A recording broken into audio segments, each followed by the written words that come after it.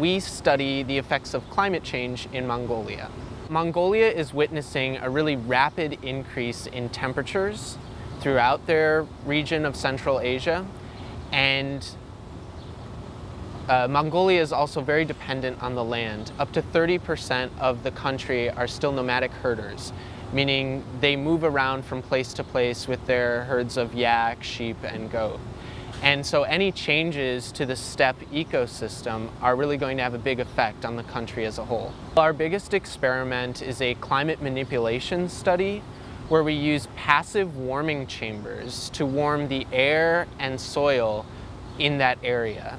And we're looking at how the plant, microbial, and even the grazing community is reacting to this.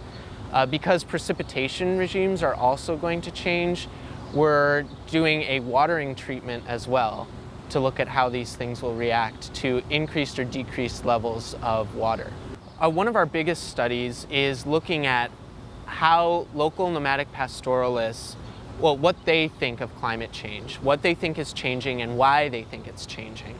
And this has been very helpful. They've given us a lot of good perceptions about what matters to them, what aspects of the ecosystem are important to them, and how up to 70% of them think the changes are happening because of climate change. Our field site is in a very, very remote area of Northern Mongolia.